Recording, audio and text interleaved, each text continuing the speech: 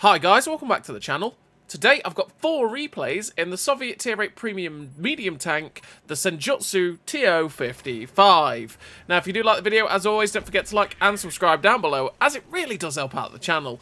And yes, the Senjutsu TO-55, it's one of the Metal Fest tanks, it's coming back next week, so I thought, hey, why not play it some and get some replays and show you guys what this tank is like I'm going to try and do for all of the other Metal Fest tanks as we go along. And yeah, the Senjutsu, it is a damn solid Tier 8 Premium Medium tank. It's basically the T-54, the old school T-54, but as a Tier 8 Premium.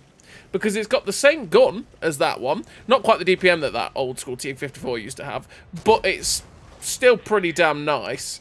You've got near enough the same armour on the hull. The turret armour is slightly worse because the cupolas are more pronounced and they're easier to hit, so you can get pen through those cupolas a lot easier than on your standard T-54 turret, so be careful of that.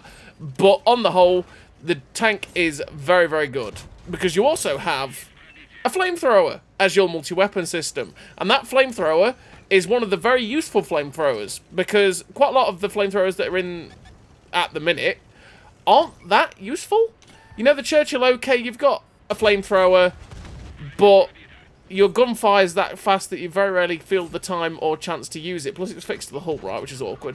TVPVTU, that flamethrower is quite decent. You know, it's multi-weapon system again, but again, it's fixed to your hull, so it's where your hull is facing, which can be a bit awkward again at times.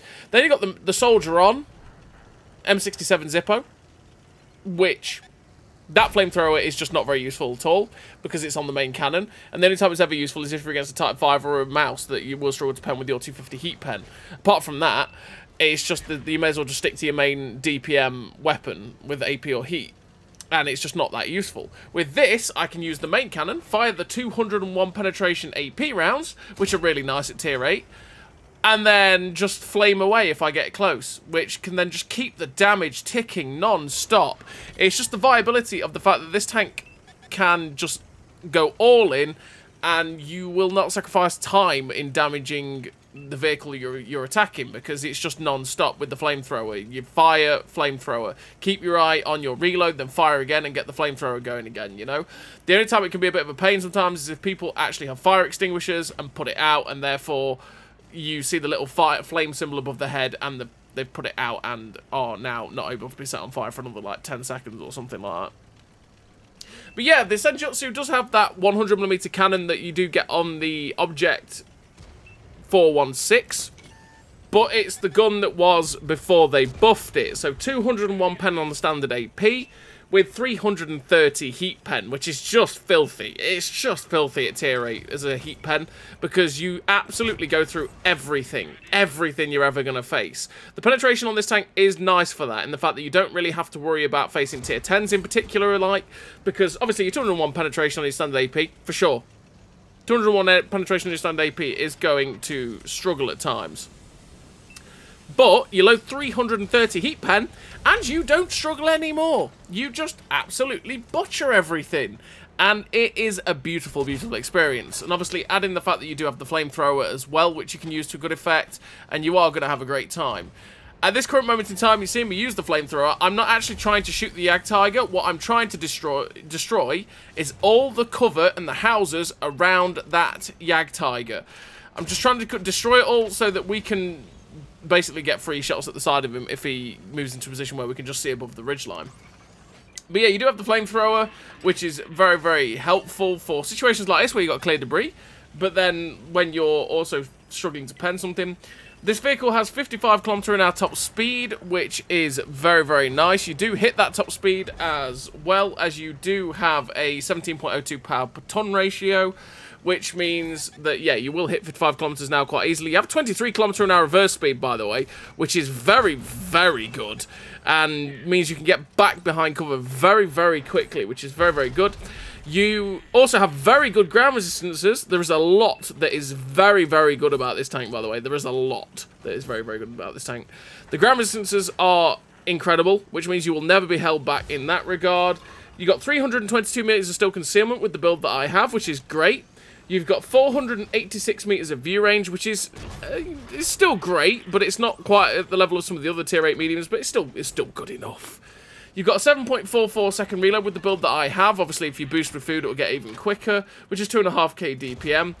And with the AP, shall have 1,000 a second meters, well, 1,070, sorry, meters a second shell velocity, and 895 on the heat rounds. Bear in mind that if you do load the heat rounds, they do go slower than your standard AP rounds, so it will take a little bit longer for them to get to target, so you do have to lead a little bit more. Being typically Soviet, by the way, means that this tank does have 5 degrees of gun depression, which means gameplay can be a bit awkward on maps with ridgelines, like Prokhorovka that you're seeing here. It means you've got to adapt to find different ways of getting around your gun depression, which is what we're trying to do in this replay at the minute.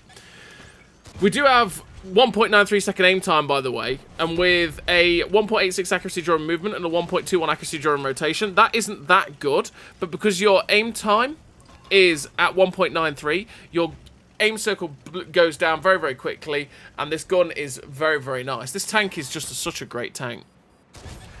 So what do I run in terms of a crew and equipment? Well, in terms of a crew and equipment on the Senjutsu, I do run Born Leader, Rapid Reload, Sixth Sense, Situational Awareness, Camouflage Expertise, Silent Driving, Steady Aim, Snapshot, Run, and Gun. And in terms of the equipment, I run the Advanced Loader, the Gun Stabilizer, and Optics. Optics to get my view range up to that 486 meters of view range that we have. The Gun Stabilizer to get the accuracy during movement and rotation down to 1.21 and 1.86, which is still not that great, but it means that the bloom of the gun is way smaller than it would be without the Gun Stabilizer, and the Advanced Loader to make that 2.5k DPM. All 3 gun perks, again, to help this gun sing as much as possible, because it can be a bit of a pain if you don't help it. The Silent Driving and Camouflage Expertise to make the most of the camo and make it so that I can stay stealthy in certain situations, and especially if I decide to be an aggressive bush dweller on Westfield, for example, I can stay unspotted for quite a while, and that will help me be able to keep farming out damage, but also spot and stay unspotted and just get tons of beautiful assistance. So you can see this first game on Prokhorovka, we've got 3.9k assistance so far and 3.1 thousand damage. There's only 4 tanks left on the enemy team. It is a tier 10 game, which is obviously not a very good matchup here for a tier 8 medium tank, but we've had a good time. We're up to 7k combined. And I'm just thinking, okay, you know what, let's see if we can spot the guys in the back corner, which will feed us a bucket load of assistance. But as we poked over, we didn't see them, and they saw us, which made me go, absolutely not. I don't want to take the hit yet. But I'm still thinking, you know, I do want to get into this corner, because if I spot them, I'm going to get a butt ton of assistance, and that's what we want. And we actually spotted the 3105, which gave us another 500-600 assistance there. The defender that was over there died as well. I think, you know what, now's the time. If it wants to shoot me, it can shoot me. But we get a shot in the move into the Turan. Sadly, we didn't spot the Turan like I was hoping, and therefore we didn't get any of the assistance.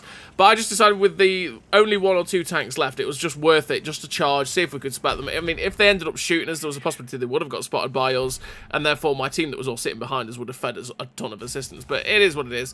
Finished with the victory, 2 kills, 3.4k damage, 4.4...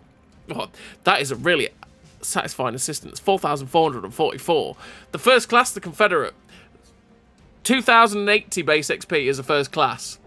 Probably sums up the tank a little bit, if we're honest. That higher base XP is only a first class. But that was a really good game for a tier 10 lobby for the Senjutsu TO-55, especially on a map that can be a bit awkward for the Senjutsu because, well, ridge lines, 5 degrees of gun depression can be awkward, and it can make that whole fight really awkward at times as well. So we're on to the second replay, and the second replay we are on not Dragon's Ridge. I was about to call it Empire's Border. It's not Empire's Border, that's PC. Great Wall! We're on brain sometimes, you know. We're on Great Wall, and on Great Wall what I'm going to do is push as quickly as possible to J2, and by getting there, hopefully I'll be able to get a free shot or two, or use my flamethrower against tanks that are cutting down the 1-2 line, and just get some early damage. It is a tier 10 lobby, which could make this pretty awkward, especially if some of the high tier medium tanks get here before me and have better gun depression, then my day will be very difficult. So we've got to the ridge where we want to be, and we've found a Leopard 1. It's like, hello, Mr. Leopard 1. We get a free shot into him, and you know what? If he's there with his hull downiness, we're just going to fire the flamethrower. We try and get the second shot into the Leopard 1, but sadly we hit the ridgeline, which can happen with this gun. Sometimes it does like missing, which can be annoying. We've got 0.3 accuracy with the build that we have, which is actually really good, but still, the gun decides, you know what, I could have hit that, but nah. And you saw that again with the shot on the side of the Leopard 1 a second ago. The Leopard 1 is clearly very scared of me because of my flamethrower, and I'm constantly flaming him, which is it's a scare tactic tool that you can use. Oh no, he got done by a Sturm Tiger. That poor guy. That poor guy. But you can use it as a scare tactic. People think, oh no, I don't want to take damage. And while you're reloading, that gives you the chance to get your reload in. And then by the time they decide, oh, he's not flaming me anymore, you can just get them with the main reload. And by the time the main reload's back, your flames are back as well. So you can use it as a good scare tool to ward off your prey, essentially. But we've loaded the 330 heat pen rounds, and this is where they are going to be delightful. We've got Jagdpanzer E100s in front of us. We are never penning a Jagdpanzer E100 with 201 AP rounds. So we've got the heat rounds in, and these shells will go through these Jagdpanzers. Thankfully, that Jagdpanzer misses, because that's a scary, scary thought, is one of these tanks firing at us. But we're just keeping the shots flying into the lower plates. That one, I think that one penned the unspotted Jagdpanzer while we were firing at the spotted Jagdpanzer. So we got fairly lucky there. But we're up to 2.1k damage. And I'm starting to think, you know, I want to get after this Highlander. The two Jagdpanzers have got unspotted. The only way they're going to be getting spotted is if they fire. I've only got 8 heat rounds left, which I will need for these Jagdpanzers. And for anything else that's tier 10 that's stupidly armoured. Or highly armoured, I should say, not stupidly armoured. So I've got to go in. We're going to go in, see if we can spot the Jagdpanzers, and also just get in and flame this Highlander to get rid of the Chinese tier 10 heavy tank. So we spot the Jagdpanzers, get ourselves safe behind the little ridge so that the Jagdpanzers can't shoot us, and use the flamethrower to finish off the Highlander there. We've loaded the heat rounds still. We can go through the superstructure of a Jagdpanzer, put it straight through. It's a pretty ballsy move there, to be fair, because that guy could have quite easily just gone, ha, lol, and just smashed around through us for 1,000, but you know, we're still alive. It's like, oh no, that's a Death Star! Oh, goodness gracious, what is he doing? Where's he been? But, okay, he'd already lost hit points, and that was the first time he spotted, so I would assume, or not the first time he spotted, but I assume that I may have shot him instead of the other Jagdpanzer with heat. That'd make more sense, because it's a bit easier to pen. But just as we started to fire the flames at that Death Star, he got shut down by, well, these two people that were in front of us. So it is 11-7 currently, which means most of the enemy team is either in their base or up on the hill at A7, A8, or they're all in the middle at EF5. So we're going to push as aggressively as possible, but stick to this right hand. We're keeping our hand on the right hand wall. And the reason for that is if there's anyone camping on the hill at A6, A7, they'll probably spot us and they'd shoot us quite easily. So I didn't want to give them a free shot, and if I did get spotted, I could just tuck into the wall, get into the rock, stay covered, and not take any free damage. So we've seen the 140 SP2 and the Jagdpanzer. We can get up behind them and get some cheeky shots in. But as we're on the way, it's like, hello, Mr. T-32 and Kari. Okay, well, eat my flames. Thankfully, the Kari bounces off our upper plate. It's because this upper plate does have some spaced armor on it, so occasionally shots can just bounce on it, which is glorious. We use that's again the utility of the flamethrower. The T-32 was only like 30 HP. We've used the flamethrower to finish off the T-32, and he was out of here. Now just using the flamethrower against the Kari, and actually the flamethrower is working as a weapon against us right now, because I'm flaming this guy. I put him down to a one-shot, but I can't actually see where the ridgeline is, and I can't see where his tank starts, and sadly we couldn't get the shot into the Kari's lower plate to finish him off. But we do finish the game with the victory, 2 kills, 4,230 damage, 2,581 assistance, the ace tanker for 2,057 base XP there. So whenever I played this game, which was actually probably like 2 days before the first game, ace tankers, man, they're sometimes a bit wonky with the base XP, because obviously they fluctuate, so that can happen. So we're on to the third replay, and the third replay we're here on this map, which is Fisherman's Bay. This time we're top tier. We've had 2 bottom tier games. This one we are top tier. And we are going to go to the position that I do like to take, which is E6, because from E6 we can shoot the people that cross into the town, get free shots into them. We can, if we want to be aggressive, go side scrape off of the building that's directly in front of us as well. and just spot out and get assistance that way as well. We use the flamethrower to knock down the building that can be in the way at times. Again, it's where the utility the flamethrower can be. We spot the Tiger One. It's like, hello, Mr. Tiger One, let me get some free shots. Oh yeah, the muzzle flash exists. It's one of those really annoying ones that the muzzle flash on this vehicle doesn't exist, except for on certain maps, which is really annoying. So Fisherman's Bay actually has a muzzle flash for the Senjutsu, whereas the other ones you've seen doesn't have it. And you'll see it in a second when I fire at one of these tanks where it just blinds you for a split second, which is, it's a pet peeve of mine. I just don't like it in this game. So you can see it there. I hate that muzzle flash with a passion. It's really annoying that on some maps, most of the tanks don't have muzzle flashes. But on other maps, it exists for some reason unbeknownst to anyone else. But who knows? Anyway, I digress. We're up to 638 damage. And on 638 damage, I want more. This is not enough. I'm not happy with this. We want to try and get as much as we possibly can do. So we've seen the medium tank, which is the Chi-Ri. I kind of want to get him if I can. But maybe I can get some cheeky shots at the guys over here. So we've seen the T-34-3, but he's pulled back before we can get any shells down range at him.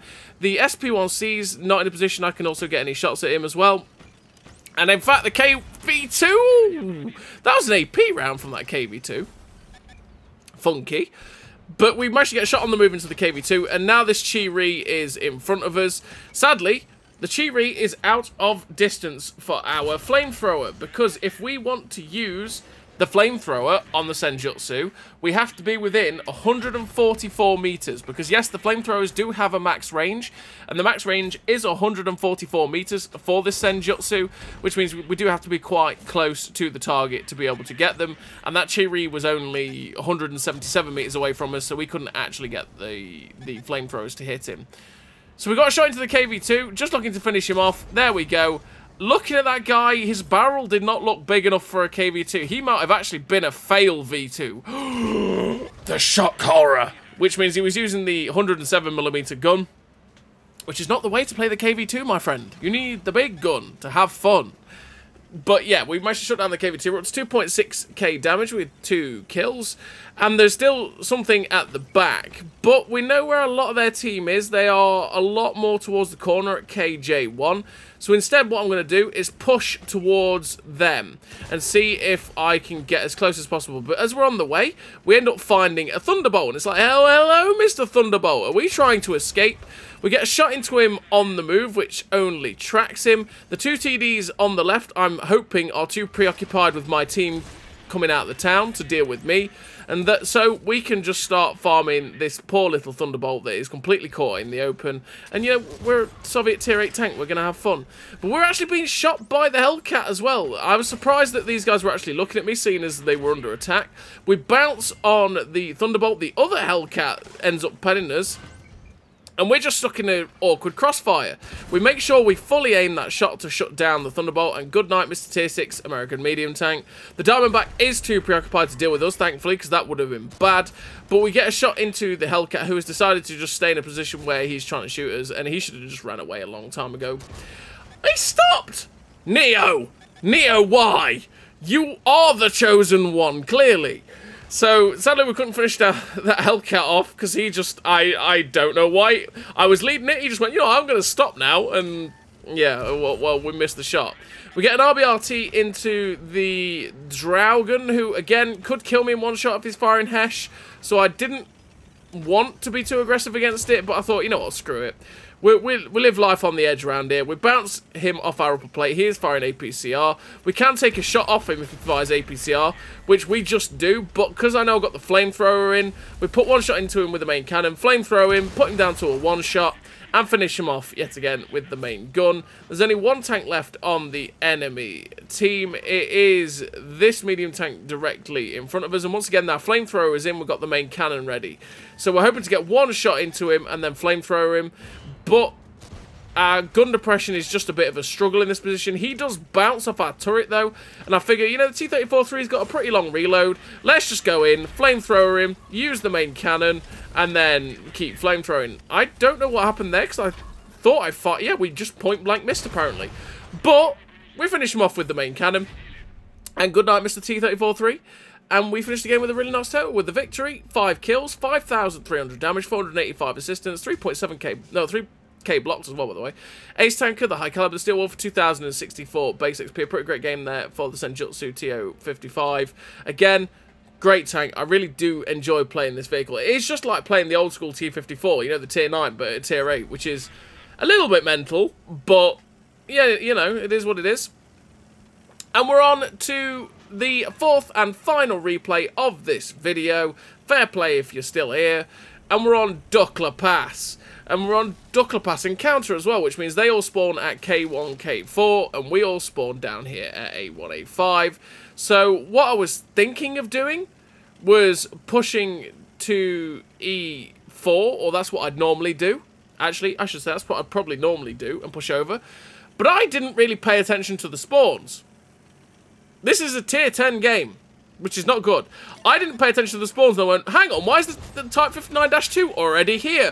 Oh, right. Well, I'm committing myself anyway. We bounced the Type 59-2. We're being exceptionally aggressive, but people are following us, which is could possibly be very silly.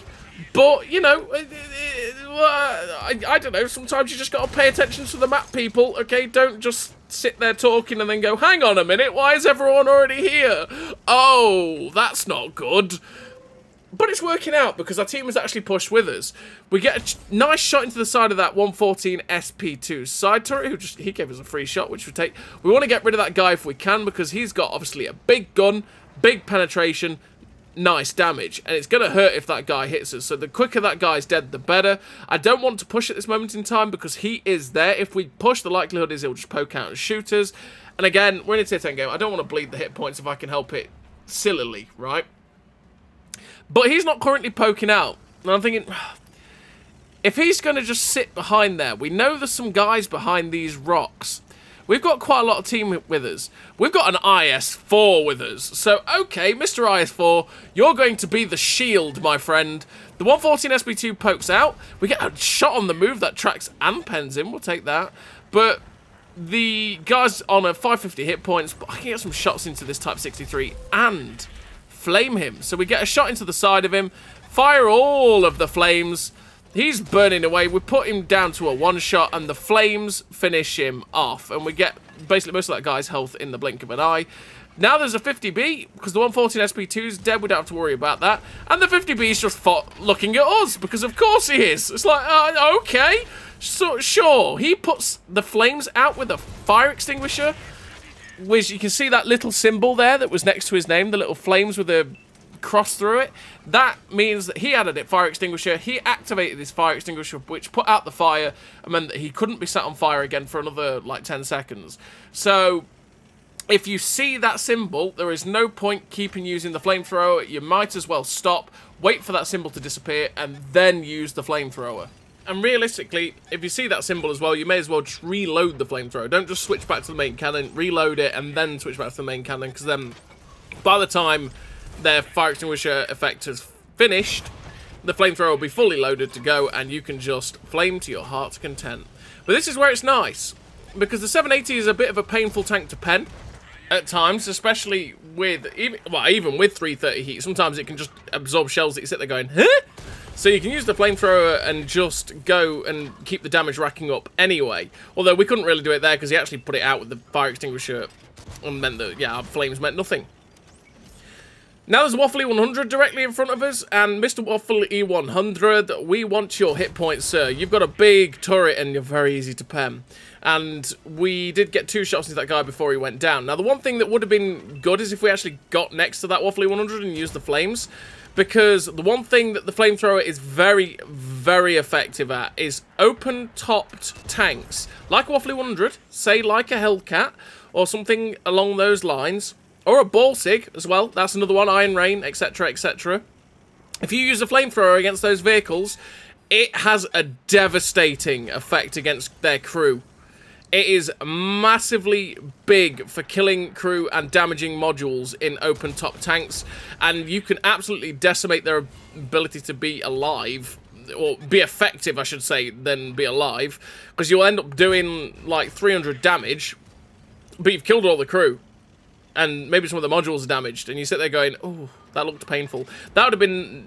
That's one of those ones where it'd be nice to have the old post-battle results screen that we used to have pre-6.0, where you could see what modules and stuff you damaged in enemy tanks. But yeah, anyway. There's only 2 tanks left on the enemy team. It's an Earthshaker and a 705. We have hit points, so at this point, I don't care. I'm getting in close to this 705A going, hello, my friend. Do you like flames, mother trucker? I have flames, and I am one with the flames. I was born in the flames. Dracarys! Let's go! And this is what can be fun about the Senjutsu. You do that. But we fired heat into the side of the 705-8, so our shot just got absorbed. It is what it is, and we didn't get any more damage out of penetrations on that guy, sadly. But we do finish the game with a very, very good total. We finished with the victory, 3 kills, 5.8k damage, which is glorious. 1,032 assistance, so that's what, 7k combined nearly. The ace tank of the Confederate, the high caliber, for 2,296 base XP. A really great game for the Senjutsu TO-55 in a tier 10 lobby. Well, it wasn't really that tier 10, but you get the point. And yeah, that's the Senjutsu TO-55, part of the Metal Fest. It's a really solid tank, and it is a hell of a lot of fun to play. So as always, everybody, thank you very much for watching. I'll see you next time.